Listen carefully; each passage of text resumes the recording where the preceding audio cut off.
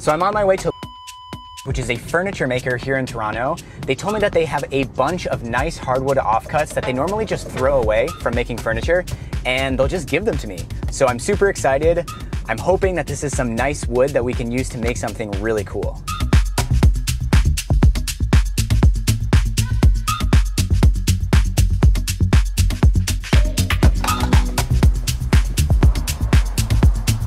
Hey, good to see you.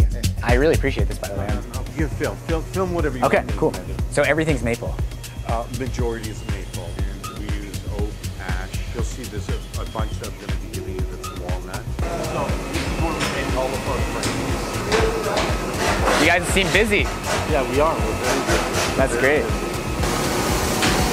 And then I've got put aside. I put aside for you. Oh, fantastic.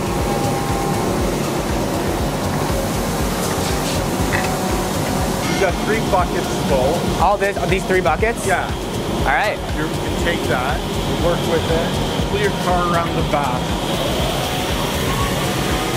Check out all of this walnut. This is insane.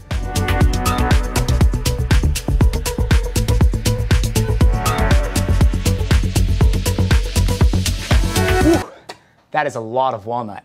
So altogether, we got 187 of these walnut offcuts. I'm keeping track of all the time I spent on this project, so at the end, when we sell the piece, we can calculate our hourly rate. So far, it took us 1 hour to pick up the pieces from the factory, 15 minutes to make the stack. First things first, I want to trim off these super thin, delicate edges so that each one of these is the same size. Let's do it.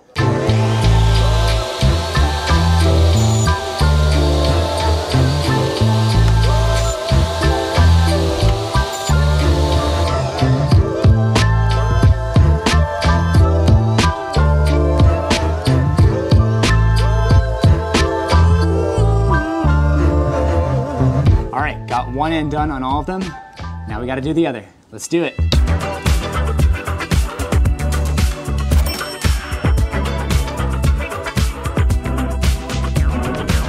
All right, 1 hour later, we got both ends of these pieces trimmed. In the process of doing that, I found 15 pieces that had cracked too far down to use for this project. I set those aside, but that still leaves us with 172 of these pieces, which should be plenty for what I am envisioning. The faces of these are pretty smooth, but some of them have glue squeeze out and some chipped edges. So next up, I want to sand the faces of all of them with 80 grit sandpaper. Let's get to it.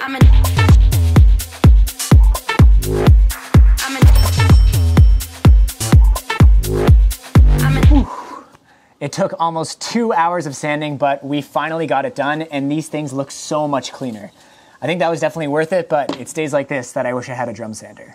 All right, so I had an idea, and I think this is gonna look so cool. I wanna use these walnut pieces to build up a solid wood base to make a glass-topped coffee table. I'm so stoked to see how this looks, so let's get building. So I screwed down this flat piece of plywood to use as a fence, and then just to get started, I'm gonna use some super glue and wood glue. But don't worry, we're gonna use some stronger fasteners for the other ones.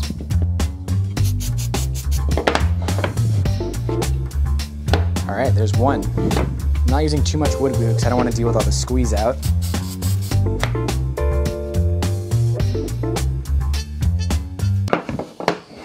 So now I'll take 2 of these shapes, put them against my fence, and then this one is going to go right in the middle.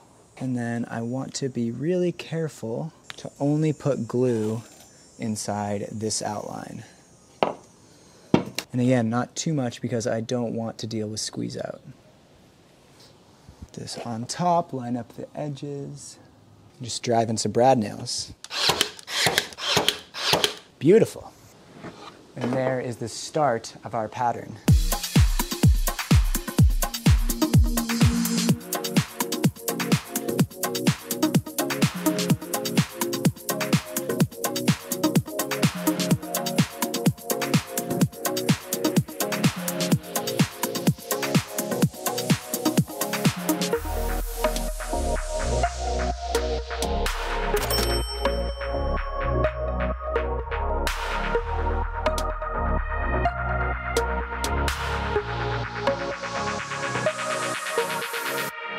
Whew, that looks awesome.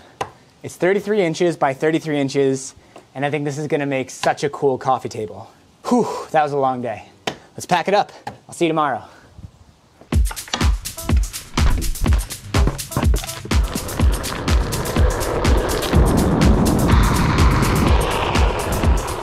While we take a break from the build, I'd like to take a minute to tell you about the sponsor for this video, Skillshare.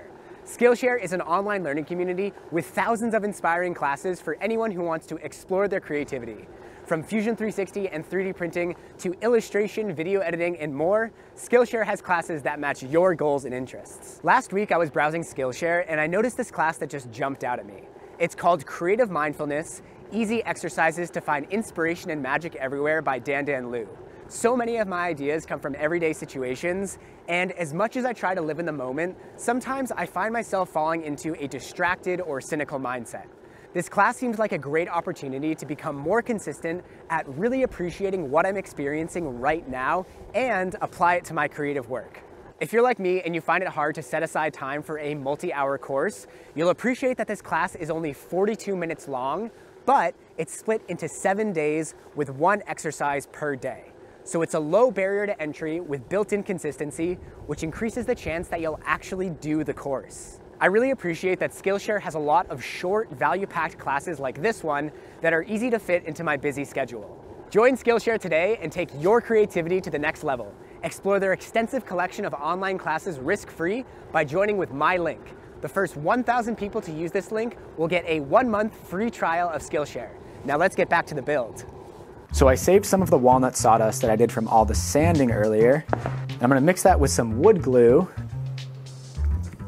and I'm gonna use that to fill these exposed nail holes.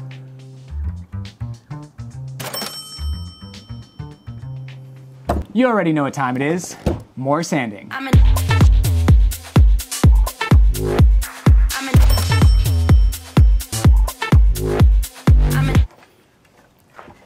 There we go. I picked up these big beefy casters and I want to use them for this table. They weren't cheap, but I think they look super cool and they're really going to add to the modern industrial look. I could screw these directly to the base, but because this is pretty thin in some areas, I made these spacer blocks out of the scrap walnut. This will also add a bit more height.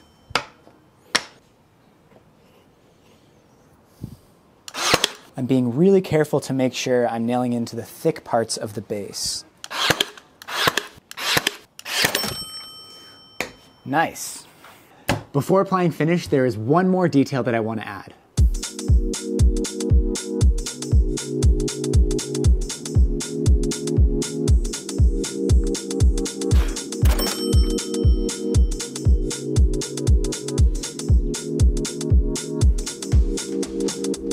I'm going to be finishing this with Varathane Professional Clear Finish in satin. There will be a link to this in the description along with everything else I use in this project. Let's get to it.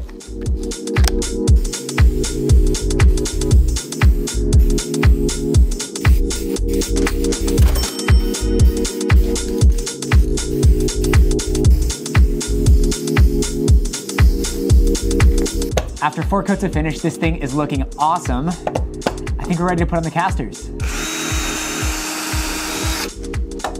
Ah, I love working with hardwood. Holes drill so cleanly. Everything's just better with hardwood.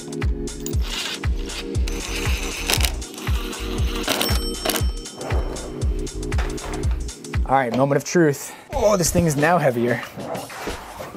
All right, now let's go down to the ground. Whew, there it is. Oh, that looks so cool. And now for the finishing touch. Oh, everything about this table is heavy. There we go. Does it fit? Beautiful. This is a 1/2-inch piece of tempered glass. I got this custom made for this table and it cost $271. A little on the expensive side, but I think it is so worth it. I mean, look how good this looks. Okay, so there's something that I haven't told you yet. From the early stages of this project, I thought that I had a buyer lined up. If you watched my pallet desk build video, you might remember Mackenzie who ended up buying that desk, and I knew that he needed to furnish his apartment. So I reached out to him and said, hey, I'm building this coffee table. Do you think you might be interested in buying it? And he said that he might be interested in buying it. So I progressed through the project. I was pretty confident that he was gonna get it in the end, but through all of our communication, it was always my design and me approaching him, so there always was a chance that it wasn't gonna fit his style. Whereas in the pallet desk build, we collaborated on that design from the very beginning. So there was always a chance that he wasn't gonna want it in the end, and that's what ended up happening. I sent him some finished shots, and it just wasn't his style, which is totally fine. I knew this was a possibility all along, but it kind of stings a little bit, especially since I'm moving in a week, and I really wanna sell this before I go. So, we're back to the strategy from the original pallet table build. I took some photos, I posted it for sale on Instagram, YouTube community, and on my neighborhood Facebook page, and I'm hoping that I can sell this thing before I go. Guess we gotta just wait and find out.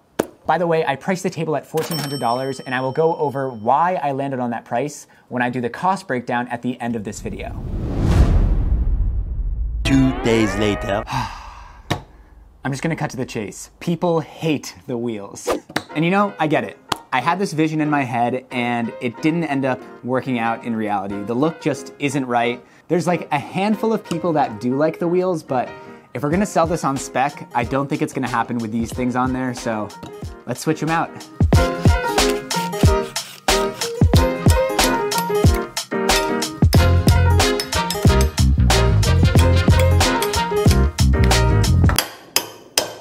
Maybe if I use a chisel instead. Oh, that's way easier. Ooh, I should have done that from the beginning.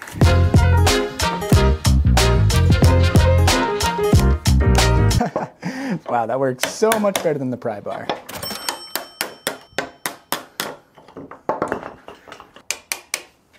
So I picked up these legs and I think they're going to look so much better. Let's put them on.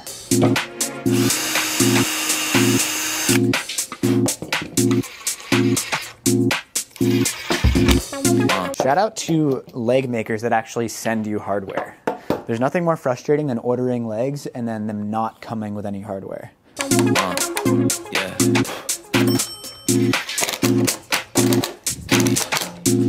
And they send you one extra screw. That is a stand-up move.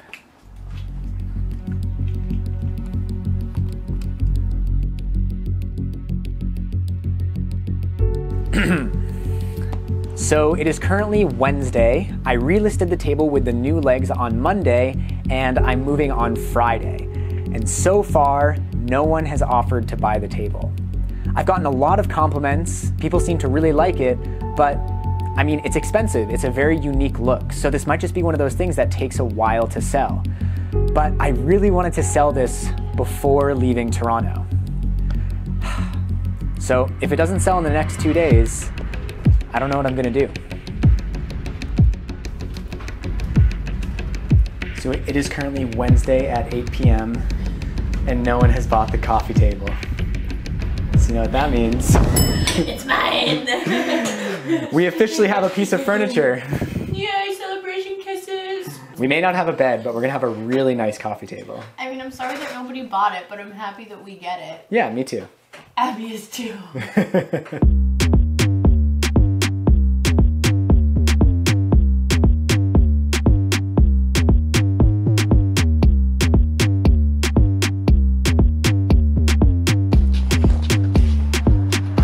Awesome. So what do you think of the coffee table? I love it. I love that you didn't sell it. It looks really good over here. It does. It's so cool. If you know the Viva side too, it's, oh, I can't say Here, hold this. where it's from, but it's nice to have the furniture factory where it came from is connected to somebody that we love very much. It's a cool connection. It's like the only piece of furniture in our place that's mind the mess. It works really well in the space, especially Yeah. with all like the plants on the bay window. Yeah, let's just fill this place with plants. I like it, or at least that bay window. Yeah, I mean, we also, Are you delirious from a day of moving? He also gave me half a bottle of champagne. So was this project a failure? Well, we have this really cool table now, and Eden and I are both really happy with it. But obviously the goal from the beginning was to sell this, which we didn't do. And there's that expression that something is only a failure if you don't learn from it. And I think one of the major lessons here is that if you want to sell something that is unique and expensive, you can't be in a rush, which I was. I really wanted to sell this before leaving Toronto. I put this ambiguous time limit on myself that probably wasn't necessary. And I think one of the biggest ironies about this project is that today, after moving, I got a message asking if the table was still available.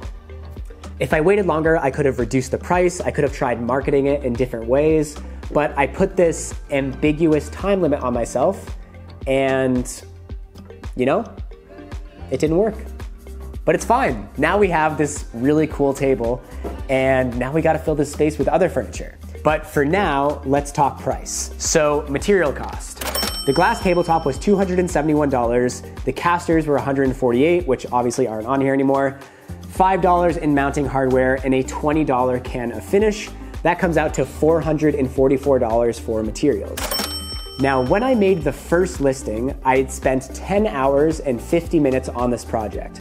I estimated it would take about an hour to do delivery, which would be the final step, bringing the final time to 11 hours and 50 minutes. An hourly rate of $80 per hour, which I think is fair for this project, brings the total price to $1,400. Now, the new legs were $37, which is less than the casters, but as you saw, it took time to replace the casters with the legs, take photos, make new social media posts.